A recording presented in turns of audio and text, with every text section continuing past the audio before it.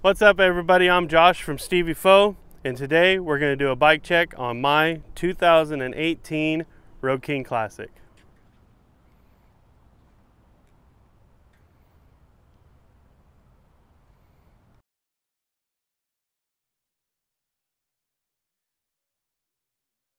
Alright, so first we're going to start up here in the front. These are custom wheels. I do not know what they are because they were actually on the bike when I bought it.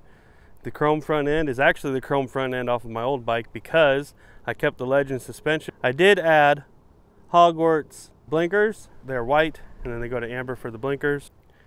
And while we're here, I did also add the Hogwarts headlights with the halos on them. I also did the headlight and the passing light nacelles.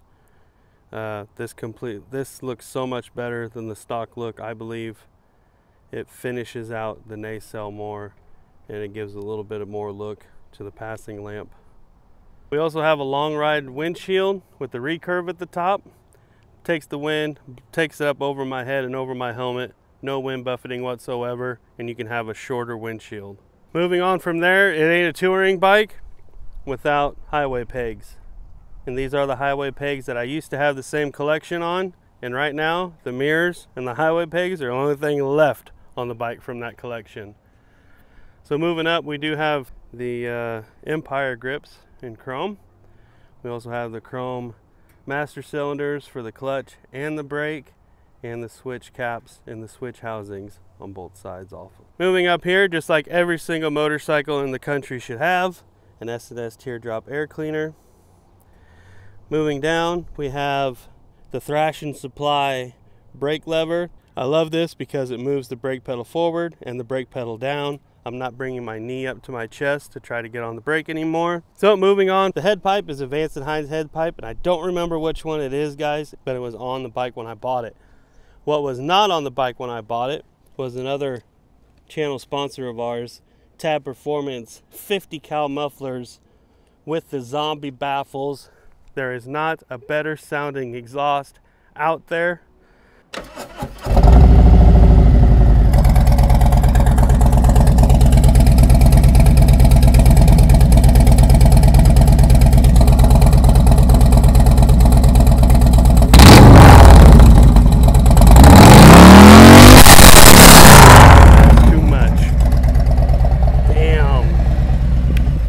Definitely had some red spikes on that one. We also have the chrome fillers in between the saddlebags. I was going to put lights in there, but honestly, I think sometimes with lights, less is more. And I like this look better. And it helps add the shine to the back of the bike, which already is shiny up here. It just kind of is connected now and flows down to the amazing, huge 50 caliber Tab Performance exhaust. We have the Rockform phone mount, best mount on the market, just because I used to have the quad lock and it was black, and that was the only black thing on my handlebars. Can't have that. So we now have the Rockform phone mount. I also have the Harley-Davidson speedometer and analog tach. The Roadkings do not come with a tachometer, it's just a digital one. I like to be able to just look down and glance at it.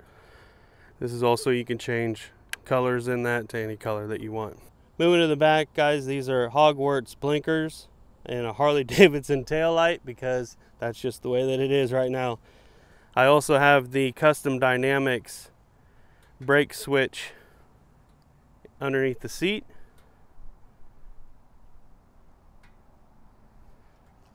Makes it a little bit more noticeable when you're stopped at a stoplight. The more you can be seen, the better off you are. Also over here, I took off the running boards because Mrs.Stevy rides her own bike. She's behind the camera right now. Mrs.Stevy rides her own bike. She doesn't ride with me very often, and I kept hitting these with my calf. I kept hitting the running boards with my calf when I was backing up and stuff. Having just the highway peg makes it a lot easier to move the bike around. I also have the Lucky Dave's Get Lucky seat. Was going to go with the Saddleman step-up seat. The seat's just a little bit wider, and the curve is not as aggressive, and the back seat is a little bit thicker. but the back seat also has the same gel as the front seat.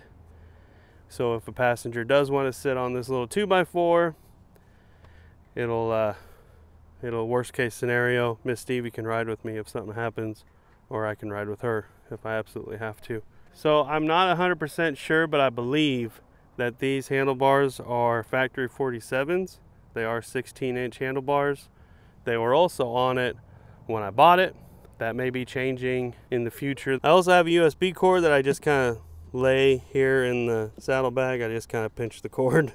Might come to bite me in the butt someday with the lid, but that way I have a way to power and charge. All the camera gear, 9 out of 10 times, it's usually Miss Stevie's Senna because she forgets to charge it at home.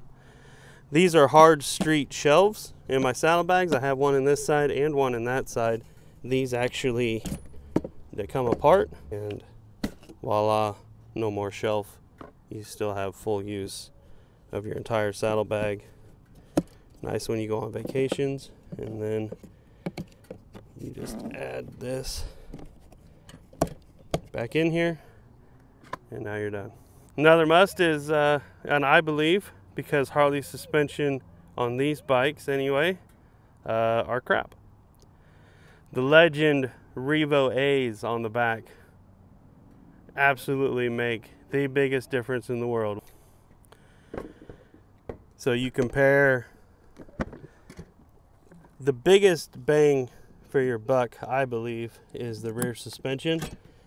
It is almost, I don't even know what the price is now with inflation anymore.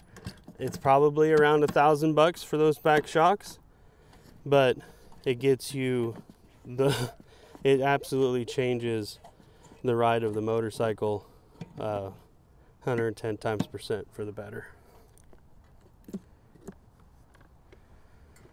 But then so you get your ride by changing the rear shocks, and then when you change the front suspension, you get the handling out of it. Makes it feel like a completely different bike. Dipping and diving, going through curves and stuff is so much better when you have the front suspension done also. So moving up here, I do have the Thrash and Supply front shifter peg. These actually feel so much better, and believe it or not, these keep your feet cleaner. When I do put my foot underneath there to shift, this is the shorty heel shifter. I can move my foot all the way back. I can move my foot all the way back to the back now, almost like a mid control. And really honestly, I ride like this most of the time, either like this or somewhere here like this. Another nice thing about the MTV floorboards, I thought the spikes were going to be a problem. They're not. Don't even feel them, but your foot doesn't move around on them at all. You want to get it to move. I'll show you guys here real quick while we're here, this brake pedal, no matter where I'm at, and I'm down on it. Another nice thing about these floorboards, when I ride with my foot up on my highway peg, which I usually ride like this, my foot slides right into that little hole there, my notch, and this right here is effortless. I don't have to hold myself on or anything. I am totally perfectly relaxed with my legs. The more relaxed you are, the farther you can go. So in this is a full stage 1 kit with a Power Vision, I think, computer chip inside, which opens up the motor to 100% instead of 80%, which is what the stock tune has. This bike now has 100% throttle. Huge shout out to Frontier Harley-Davidson and El Hefe Motorcycle Co. for helping us out the way that you guys do. None of this would be possible without you. But until the next one, guys, everybody stay cool, and we'll see you on the road.